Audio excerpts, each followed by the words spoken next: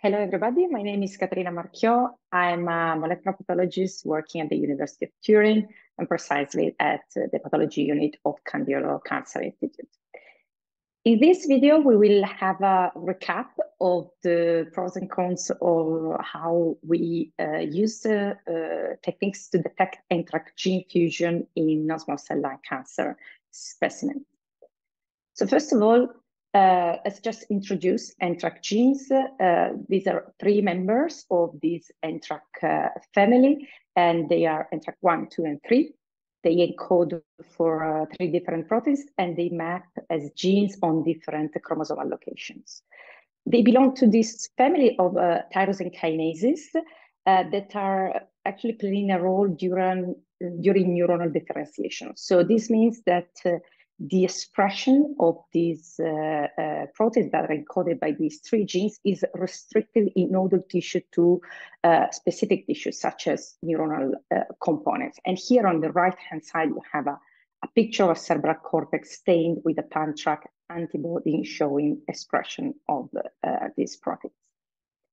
Now, we have come to terms to understand that actually NTRK gene fusions can be detected in solid tumors. So tumoral lesion can harbor genetic alteration involving these three genes, and these are fusion genes.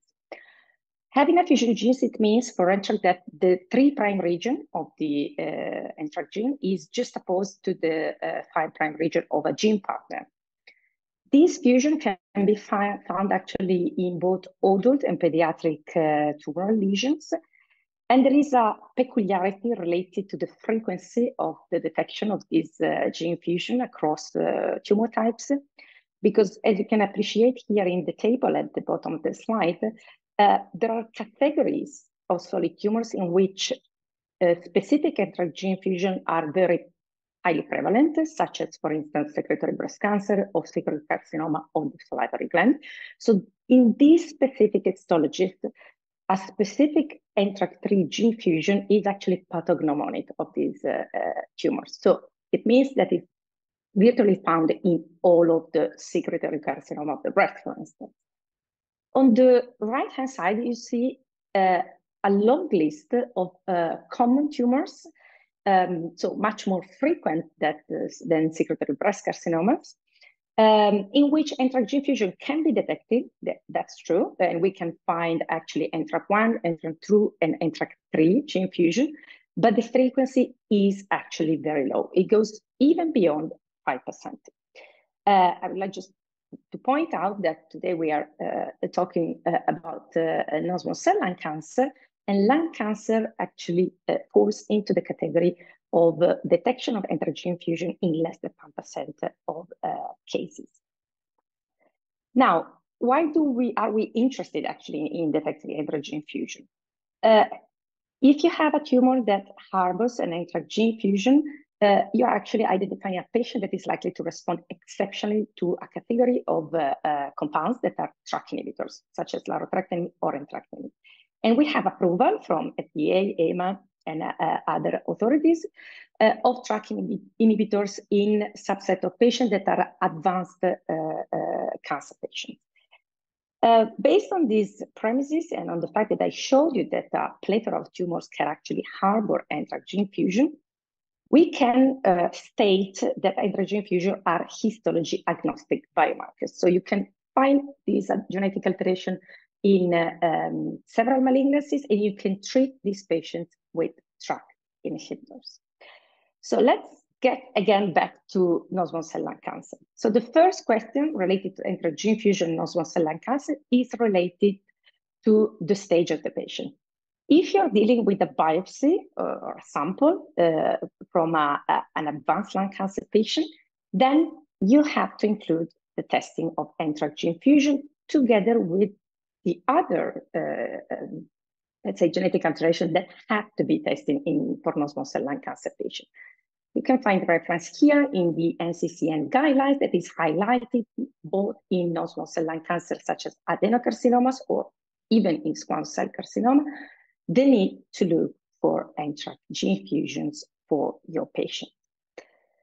The ESMO has devised an algorithm in a sort of recommendations that have been published some years ago, and I took part to the drafting of these recommendations. And these recommendations were focused on how we best approach NTRK gene fusion testing, given that these are agnostic biomarkers and we can find these fusion genes at very different frequencies across histologies. So as you can see here from the algorithm, there are two main questions, one in blue and one in orange. The first one in blue is related to histology. Again, if you have a histology in which we already know that the NTRK gene fusion is very prevalent, then you can go directly with the FISH testing, you can use RT-PCR, you can use even NGS, of course, to identify this fusion.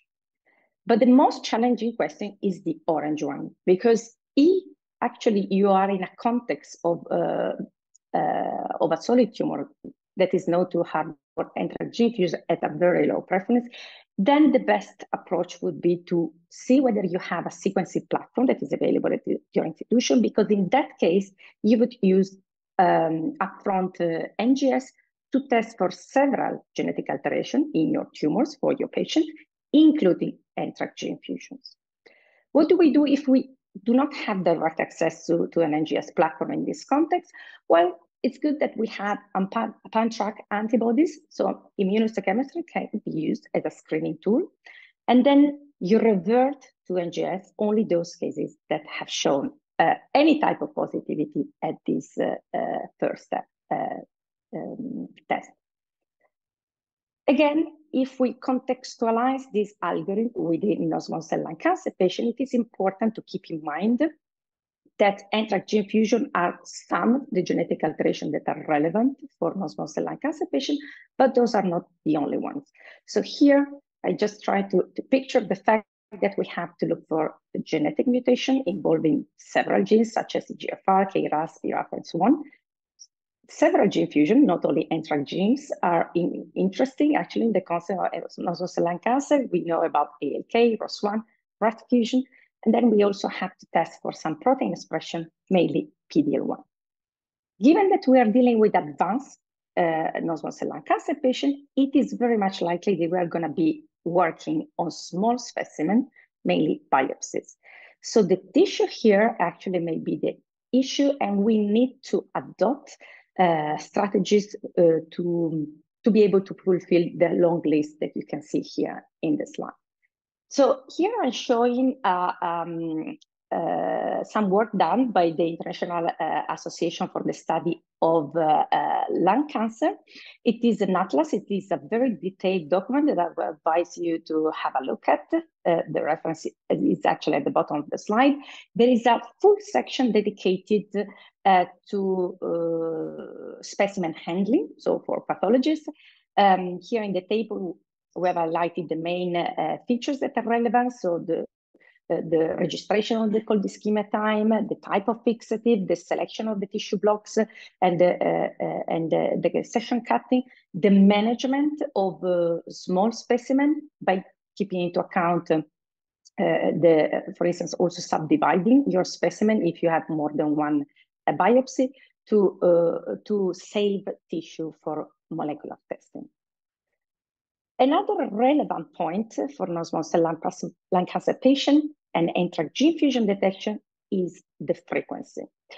As already highlighted a couple of times before, these alterations are very rare for non-small cell lung cancer patient. In this paper that is reporting the largest actually cohort described so far, and here you find more than 3,600 patients, the frequency was 0.1%.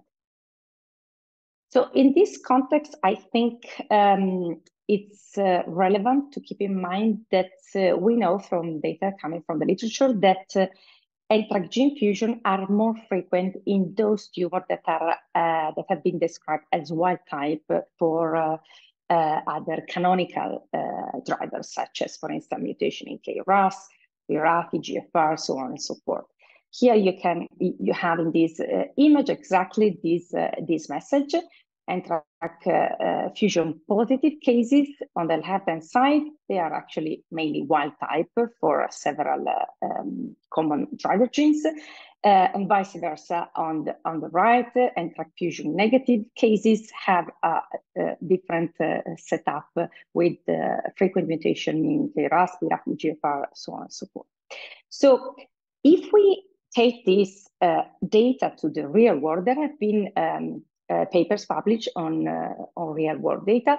I'm showing this example that is coming from my group.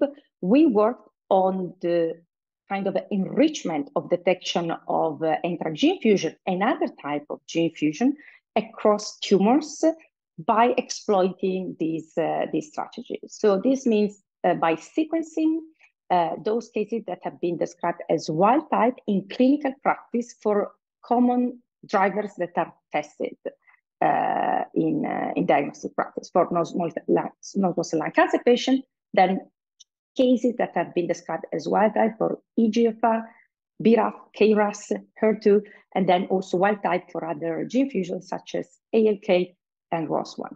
And we actually identified an enrichment of identification of gene fusion in these type of cohorts. Here you have the driver-free real-world cohort, that is the one wild type for alteration in canonical driver, and there is a detection of gene fusion of about 8%. Similar work by another group recently published. This was a paper exploiting again a kind of strategy that was combining genomic information. That is exactly what I explained before. So taking into account the status, the wild type status of those tumors for canonical driver, and also histology. And with this combined approach, the detection of rate of NTRK gene fusion was actually 20 times higher compared to expected, around 5%.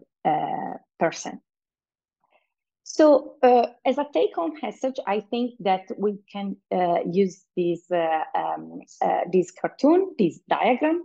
At the end of the day, in non-small cell lung cancer patient, it is important to focus for detection of NTRK gene fusion on advanced stage patient. There is no relevance right now about the identification and the possibility to treat a patient that is harboring an NTRK gene fusion in the localized setting.